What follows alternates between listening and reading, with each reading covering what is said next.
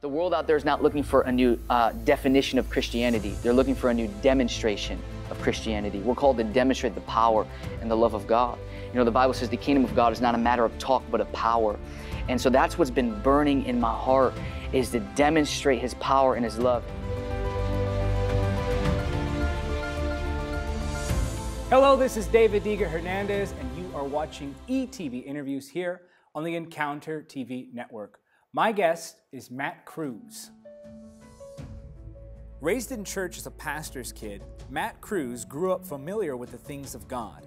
Though he knew of the Lord, Matt didn't come to know the Lord himself until he had a true encounter with the Holy Spirit. However, that encounter didn't take place in the surroundings one would expect.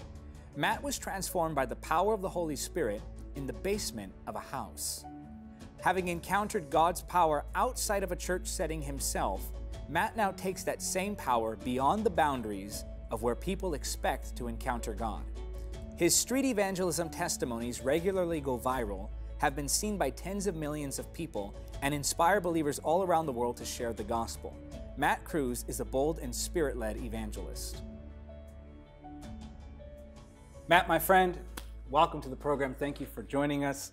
I so appreciate, and I really mean this, the gift that's on your life. You're anointed, you're a powerful preacher, and I am thrilled to know that there's a ministry like yours that's affecting the world today. So the viewers already have seen you. Most of our viewers know who you are. They've watched the other interviews we've done with you. But I want you just to catch us up to speed. What's been going on in the ministry? How has God been moving in this generation? Just share with us what the Lord's been doing. Yeah, it's such an honor to be back here. Every time I walk in here, I'm like, this is just amazing what God's doing here in this set, reaching people all over the world through cameras, and it's just amazing. But God has been moving. He has been on the move. Obviously, we've been in quarantine at home, doing live stream services for different churches in different states. And for context, for those of you who watch this maybe years later, this is actually being filmed during the COVID-19 pandemic. So yes, very different world we're living in for the time being, but you have adjusted things for that. Yeah, absolutely. And speaking of adjusting, I believe that as the body of Christ, as followers of Jesus, we're called to adapt to this. And, you know, people are probably like, man, we've never been locked in a house. And I feel like God is saying, well, you've never been locked into me. You've never been this locked into me, you know, at home, alone, where you can get in the Word and get in His presence and really hear from Him clearly. Get away from the busyness of life, you know, and distractions, and just really focus on what God is saying. So that's what I've been doing. I've really been hearing God. Again, doing live streams, services for different churches. We've been hosting these online Zoom conferences, meetings. Those are amazing. And for the viewer who doesn't know what Zoom is, I'm sure most people know, but Zoom is basically like a multi-way video conference where you can see the people can see you. It's basically like having a whole church service, but right there on the screen, you can see all their faces and they can see each other. It's like, it's an online community, really. Yeah. And you've been really utilizing this tool, and God really is using these Zoom conferences. Absolutely. It's literally like when you go live on Facebook or Instagram and you see the number. Imagine all those numbers just in front of you. Everybody's seeing you. Yeah, and you're seeing them. And so we had live worship. We started off, the first one was called Know Your Assignment. And hundreds of people just in this Zoom meeting worshiping God. I mean, families were putting the whole Zoom meeting on their TVs in their living room. Families were holding up signs, shouting us down like we were in an actual sanctuary. It was so beautiful to watch. But God has been touching people through a laptop screen, through a phone screen. His anointing has just been tangible, and people have been getting filled with the Holy Spirit, healed from sicknesses and pain in their bodies, baptized in the Holy Ghost. You've witnessed that Sunday night. You got to close us out for our last one. I thought that was incredible, kind of just the flow of that whole thing. You had me come on, and I taught on the baptism with the Holy Spirit. It's amazing. And the clips you sent me, people instantly baptized. One lady had her phone, and she goes out under the power right there, there. And this is how the Lord is using your ministry. And this is just an incredible opportunity, I think, for the body of Christ. And I truly believe that you are a voice that God is going to use, is using, but is going to even use in greater measures for this generation. I really do. When I see your ministry and others like you, it's like there's this whole different feel to it. It's fresh, it's unique, it's different. And so that's one of the many reasons why I'm having you on right now. But there's a word in your spirit right now concerning the anointing. And I want you to release that word over the ETV viewer right now. Absolutely. You know, so many people, David, they say, why am I anointed? Or I don't know what God has called me to do. I want to know my purpose. And, you know, obviously we tell people, like, you can't discover your purpose unless you first discover His presence. And that's so true. But I believe that more now than ever, we need to know the importance of why we are anointed. People think of anointing as, you know, you smear, oil on somebody's forehead and oily substance. I think the anointing is more than just oil. You know, I think it is an impartation of an unction on one's life to cause that one to carry out an assignment that God has given them. You know, you look at David, he was anointed by oil with God's prophet. That was the outward expression, but what happened inwardly was far more important. The power of the Holy Spirit came upon David to equip him for the future that God had for him. And I think that us, especially during this time, as believers and followers of Jesus, we need to get to that place where we allow God to empower us for His service. We need to be filled with what I like to call this special soul-winning power. Receive this power to live like Jesus in our world, power to work miracles, power to walk like Jesus, power to witness.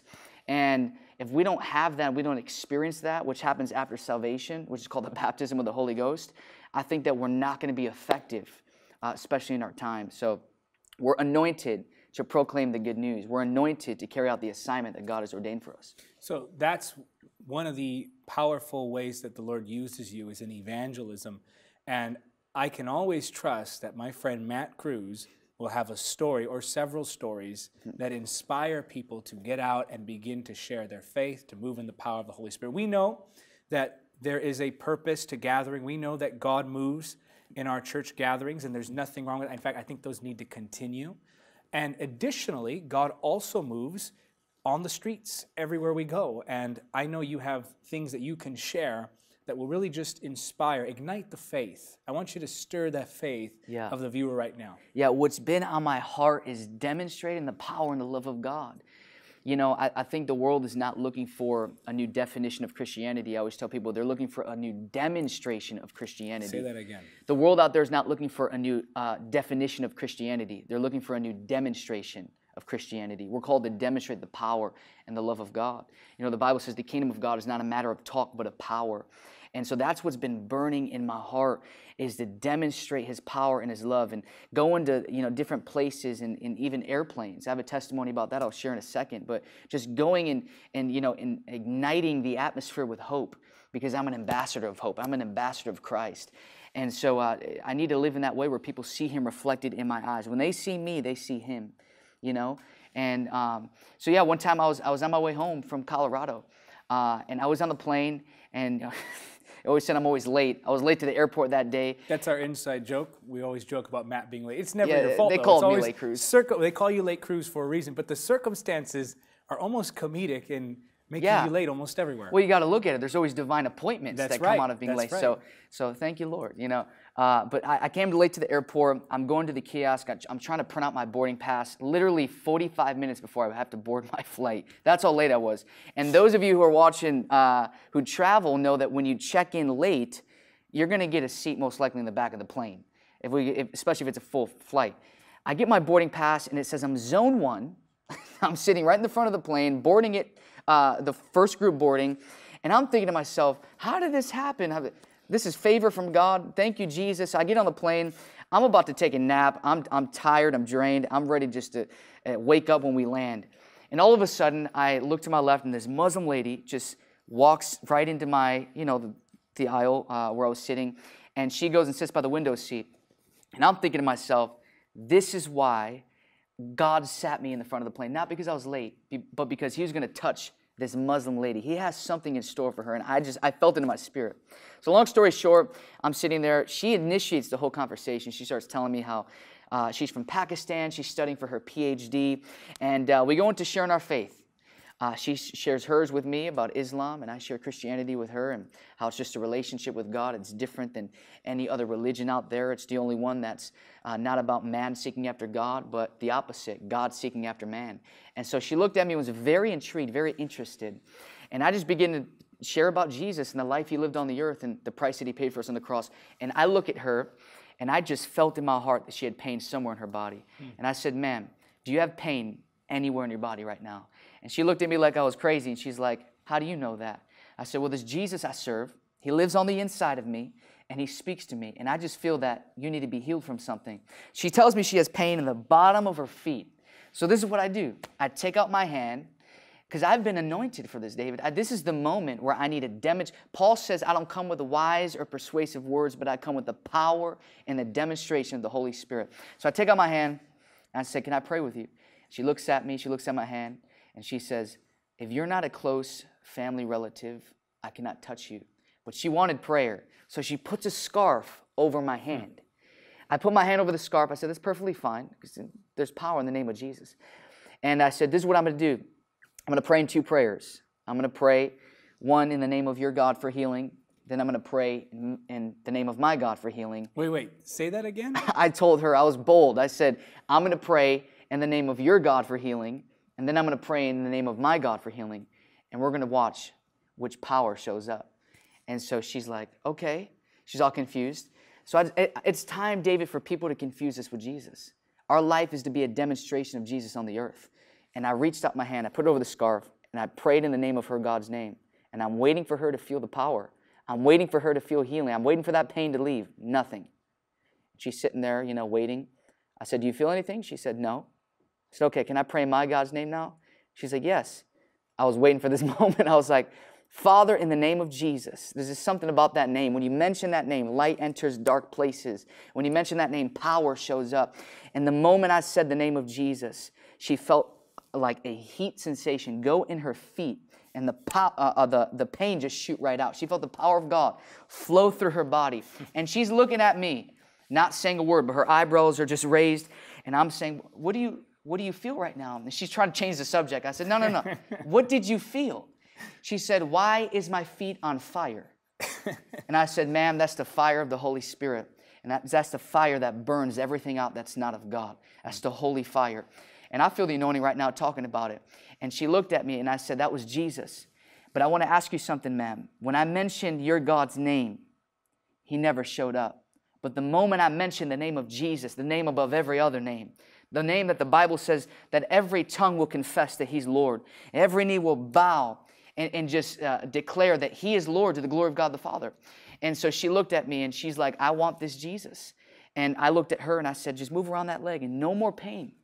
No more pain was there. And I was just so amazed, man. I said, this is what it takes, is obedience and moving without hesitation. Yeah, wow, that is an incredible story. And it reminds me of the prophet Elijah, who calls down fire from heaven, the prophets of Baal, dancing about, doing all they could, and nothing happened. Here's the issue. It's not just the false prophets who are dancing about causing nothing to happen. Sometimes it's the believer who doesn't know that the demonstration of the power comes through the Holy Spirit. Come on. And they try to accomplish in the flesh what can only be accomplished in the Spirit. This is why I appreciate what you're doing, my friend. And I think you are a forerunner for what God is doing in a generation. So I want you right now to look at that camera. And I want you to just encourage the viewer. And I want you to speak to the viewer who is timid, who is wondering how God might use their life. And I want you to encourage them to step out and understand why they're anointed. Come on. I just want to encourage you, man, if you're feeling this timidity in your life, if you're feeling like you're just inadequate or you're just not bold enough, I want to tell you that you have the Spirit of Almighty God living on the inside of you. And I want to encourage you that the one standing beside you is stronger than the one standing against you. The Bible says that we have the same Spirit, the same power that raised Christ from the dead living in us. You've got that power living in you. And friend, if you're watching this right now, wherever you're watching from around the world, I want to tell you it's not a failure or a lack of power on God's part, but as believers, it's our failure to tap into the power source He's already given us. So I want to encourage you, no longer be shaky about what you believe. It's time to be shaken by what you believe, to know that you've got the power of God in you to lay hands on the sick and to see them recover. And before I pray for you, Luke 4:18, David says that the Spirit of the Lord is on me, and He has anointed me to preach good news to the poor. He has sent me to proclaim freedom for the prisoners and recovery of sight for the blind, to release the oppressed, to proclaim the year of the Lord's favor. And if you're watching this right now, I just pray, if you could just lift up your hands wherever you're watching from. Lord, I just pray right now that you would stir up the desire within them for just purity, for holiness, God, for an intimacy with you, but mainly that you would infuse them with a confidence to walk in the power of the Spirit. God, I pray that your voice would become the loudest one they hear and the one they're most sensitive to. God, I pray that you would ignite a holy fire in their heart, that you would stir up this hunger and passion for souls. God, that you would give them a courage to move beyond their boundaries, to get out of their comfort zone, and to move without hesitation, because people are waiting on their immediate obedience. I pray this now in the name of Jesus. I release the fire of the Holy Ghost over your life, from the top of your head down to the soles of your feet. I declare a fresh passion and a fresh anointing to do what God has called you to do. In Jesus' name. Father, I pray right now for that one who's watching, who is stuck spiritually. I pray in the name of Jesus, the power that is present, this tangible anointing of the Holy Spirit, that same power would move right through my hands, flow right through that camera, and touch that one believing. I pray you would cause it to be like fire in their bones. Lord, put that unction in them. Let the Spirit give them the words. Fan into flame the fire of our love for Jesus. Cause us to proclaim that name boldly. In the name of Jesus we ask for the power of the Holy Spirit. Let it be so, Lord, in that name which is above every name. In the name of Jesus we pray. I want you to say it because you agree. Say amen. Matt, my friend, I absolutely love your ministry. And I want to say to every single Encounter TV viewer, get behind this ministry. Support this ministry. Pastors, leaders. This man is one of the most dynamic speakers I've heard. Get him in your churches. Get him in your conferences. Get him to speak at not just your youth services. I'm talking put him in your conferences. Get him on your Sunday mornings. And those of you who can, go and support this ministry. We need more voices. We need more voices declaring the word of God. We need more voices that are out there preaching the truth. And this is one of them. So if you're looking for another ministry to support and you want to support them additionally, and I'm encouraging you, go and support this man of God. Go to the events, get behind him, follow him on social media. Just connect in every way you can, because I know your life is going to be blessed as you connect with Matt Cruz's ministry. Matt, my friend, where can they go? Is there a single website that they can go to which would direct them to everything? Yeah, you can go to mattcruzministries.com, where there's my bio on there, booking, partnering, social media, evangelism testimonies. All that stuff is on there. Lots of good things, and you got content and all sorts of things that I know will bless them spiritually. But I want to thank you for coming on. I honor the gift on your life, and I appreciate you joining me here today. Thank you, David. Well, that is it for this edition of ETV Interviews here on the Encounter TV Network. Until next time, remember, nothing is impossible with God. If you enjoyed this video and want to see more from Encounter TV, subscribe now. We have hundreds of videos, including worship clips and inspiring messages on topics like the Holy Spirit, healing, spiritual warfare, prayer, and more. We also have footage of the power of the Holy Spirit at work in our miracle services that we host all around the world. Especially if you want to know more about and draw closer to the Holy Spirit, this is a channel I know you'll love. This is the Holy Spirit's channel. Encounter TV. Encounter the presence and power of the Holy Spirit. Thank you for watching Encounter TV. Don't forget to subscribe and click the notification bell. Also, help us spread the gospel of Jesus Christ in the power of the Holy Spirit. Make a one-time donation or become a monthly supporter by clicking on the donate link now.